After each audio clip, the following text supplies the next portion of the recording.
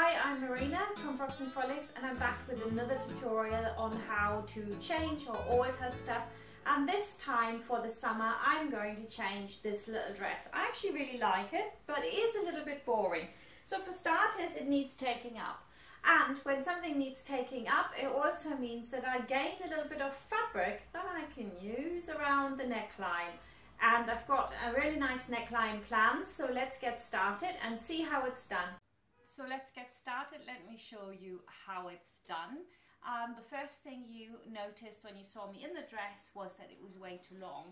So I'm going to use what I cut off here at the bottom, and then I'm going to create a neckline with that. So let me just cut it off, and that would be about 7 or 8 centimeters. So I'm using my tape measure here. Again, it has got this little metal plate on it, and that makes it so much easier to just measure it, although I can hardly see mine anymore. So hang on, it's right there. So I want to cut off 8 centimeters, but I need a little bit of seam allowance. So I'm going to go to 7. Let me just mark 7 on it. I can't see it anymore. And I can mark it with my textile marker, and this marker, if you're just starting to sew, it does disappear again. That way you can mark anything as you go along and it will just disappear, and it's so much easier to literally draw on your clothes. Not so easy when you're working with black. Then you should use white tailor's chalk maybe. Right, so now I'm just going to rigorously cut this off, and I'm going to have enough here to do my binding for the top. And there we go. And now I've got this strip here left over, and I'm going to use that for the neckline, which is really great. It's actually quite a lot of it, and I might even use it as it is with a feature of the stitching and just sew it on so it still looks like the original. Let's try that. That might look really, really nice. The first thing now is to finish off the hem here. So what I'm going to do is quickly overlock it all the way around, and then I'm going to stitch it down twice. You can also use a twin needle if you like. In that case, you don't need to overlock it. So if you haven't got an overlocker, you can use the twin needle and it will neaten it up on the underside. So you just put this under now. Just a little word for the Brother 1034D lock. For me, I always set it all on 3, and then the last one goes a little bit higher. For jersey, that works really well.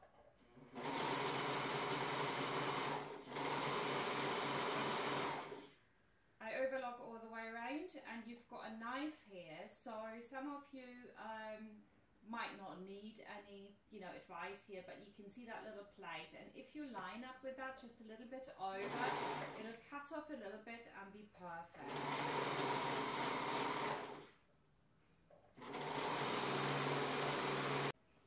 The next step is to just iron this up 3 centimeters, and if I've done this here, like, ooh, just overlocked it in the wrong direction, just snip it and perfect. You can use your tape measure with a metal plate as well. I always use that. It's a really nice one. I need a new one.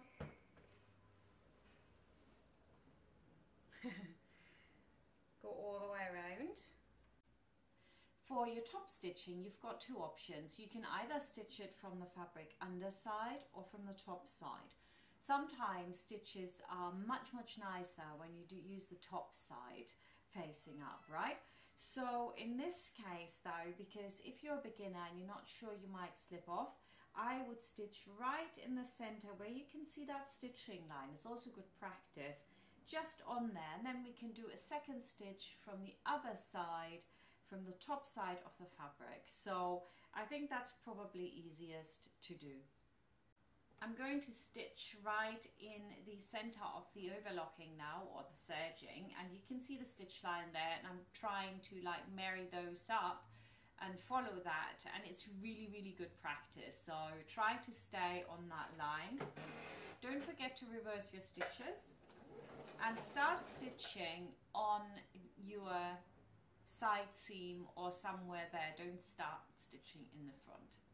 You can always line it up here as well. That's your inch or your 2.5 centimeters, exactamundo.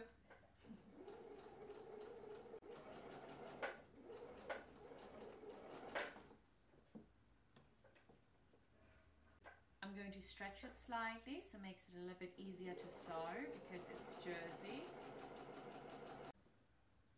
I line it up with the edge here.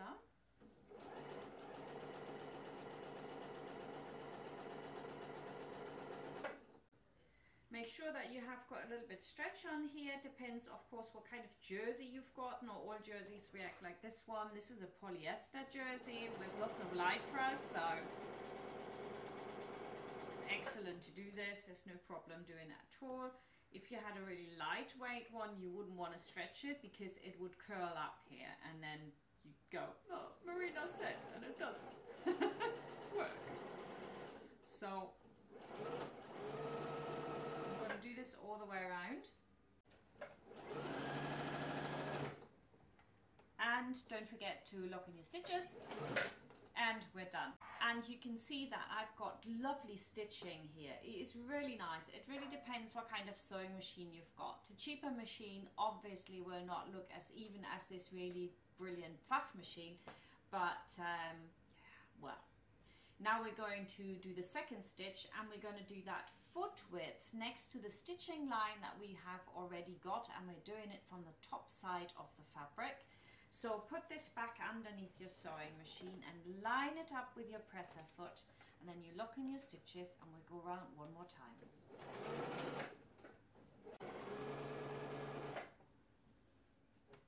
Nice and steady, your eye is just on that corner here and your stitch line is there, and you just line those up.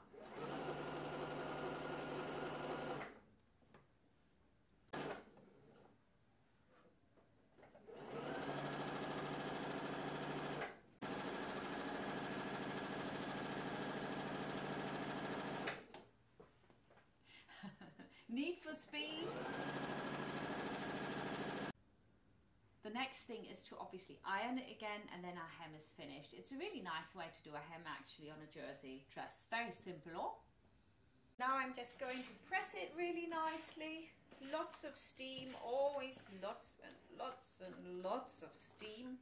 Oh, very nice. Now we've got the hem done. I'm quite happy with that. We can get on to the fun part at the top that we have all been waiting for. I had a little break, and when I checked my footage, it just hadn't recorded the last 5 minutes. I'll tell you what, not happy. So if you just look at this, I'm just going to explain it again. I've just chosen where I wanted to go to, bearing in mind that it's going to come up a bit higher like it is here. And so I just went round, so it's a little bit wider on the shoulder because it was really close to my neck. I don't want this to be super big because I haven't got a really wide piece of fabric that I can put in there. And then for the back, what I'm doing is I'm just taking it from this point, but not going quite as low. I don't really want that. I want it to be slightly higher here, especially if I'm on the beach. I don't want to get a sunburn on there. You can take the one side once you've cut it down to there, and then you just move it over to that bit, and then you cut the other side so that you know that they're both exactly the same. And now I can just cut this evenly to the other side.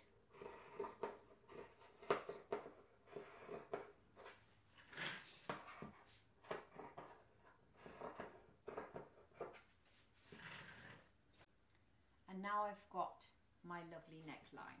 There are literally like a million ways, and really complicated ones, to work out how much jersey you need for your neckband, right? What length does it have to be?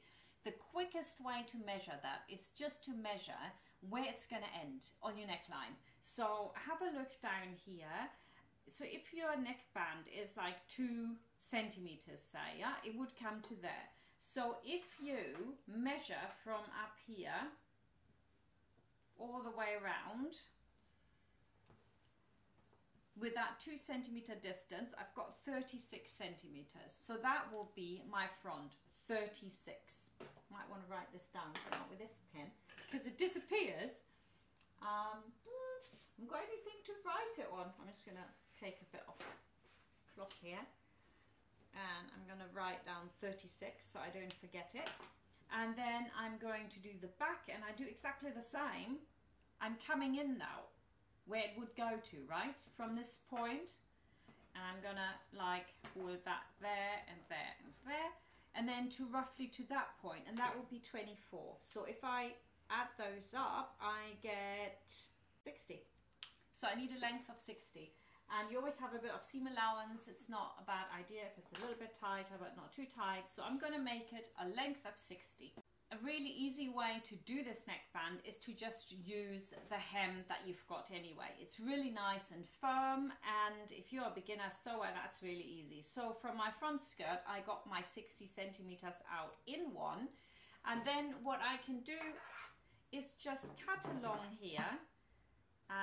I'm not going directly on that edge, just a little bit next to it, and that'll give me like the perfect length here to do this. This is going to be great.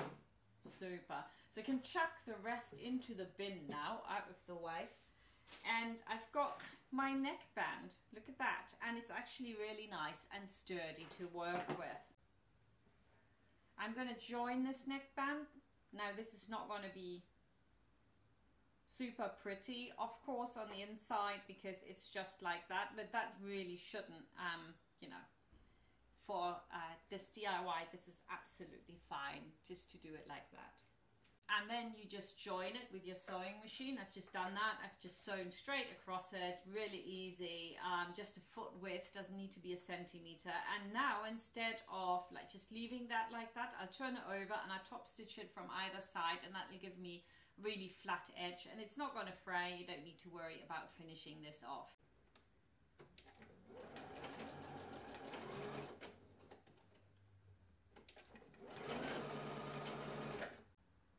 Now I'm going to just sew across here from both sides.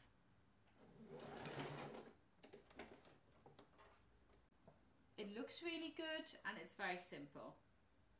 When you are putting in a neckband, the best thing to do is always to divide your neckband up into quarters, but you can only really do that if it's the same all the way around. In this case, it's of course not quite, so I'm going to have to take my top and do my quarters in a way that is easy for me to see where everything needs to go. I put my shoulders on top of each other, and then I snip my center front, tiny little snip, not too big, and I snip my, oh, don't need to snip it, I've got a seam here, but if you don't, you want to snip that bit.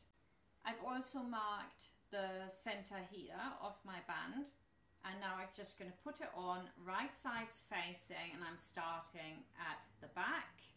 And my little trick for getting this in, you know, I've got to hold in a lot here, is to just simply stretch it like where it needs to go, and then you march your fingers towards the middle, pressing down obviously, grab where it wants to go, and then you just pin that together. It's like so simple. Yeah, it's quite a bit here. So now we're going to check whether we've pinned it in all right, and the way to do that is to see whether your center front, which you snipped, if you go in half, you need to just check that you have even amount of stretch on both sides, so that not one side is massively stretched and the other one isn't massively stretched. Now we're going to sew this in. I'm going to sew this in on the sewing machine first. And it's always easier to sew from the inside, and because we are definitely always sewing on the bit that's easier to sew on, I am going to turn my piece inside out, so when I'm on the sewing machine I can sew on my neckband. When I stitch this in, I don't use a jersey stitch. The jersey stitches really are only important when you have a waistline and there's really stretch on it. There isn't any stretch on this, hardly any, so what the machine does automatically will be good enough for this. So I use a standard stitch, just a normal straight stitch, to bring this baby home. So you want to reverse your stitches, of course, and then I'm going to sew 1 centimeter seam allowance all the way around. This is really, really easy to do. I have to say, it's great. And I actually find that although I said 1 centimeter seam allowance, I'm more looking with my eye on this side as well to make sure that the distance stays the same. And for me, that's just easier, but you can do wherever you feel comfortable.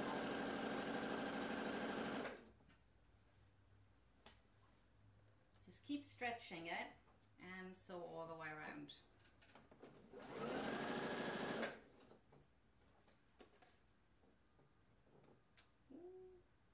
Can't wait to wear it.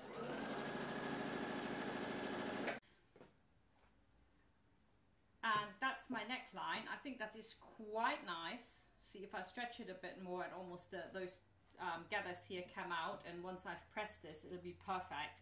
And what I'm trying to do with the overlocking is to get as close to the edge of this here, so it's literally just overlocked, so I get rid of some of it so it doesn't have that much tension holding things together. If you did it from a different bit of fabric that you just fold it over, you would find you wouldn't get any of this, so much of this gather. It depends very much on the fabric as well, but this is fine. Right, let's go over to the overlocker and finish it off. I'm going to pop this under. And like I said, I'm going to try to get as close to my stitching line as I can. So I'm just going to ease this in, make sure that you don't catch anything. And I've got another marker on here that I'm going to line up with my line there. And that will quite literally cut off all that nasty business that we've had there and leave me a really nice, beautiful neckband.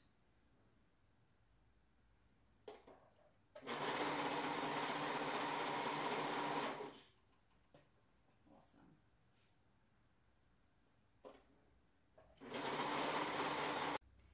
Ich habe hier auf meiner Kettelmaschine eine Markierung, die ich in Einklang bringe mit meiner Stichlinie hier, und ich strecke das Ganze auch ganz schön, während ich nähe.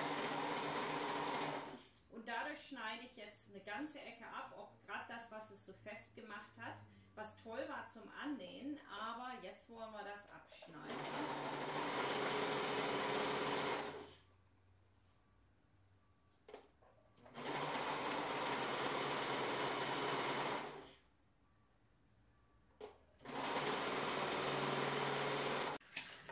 Right, we're almost at the end, and we have got a beautiful neckline here. I think this is gonna look so good.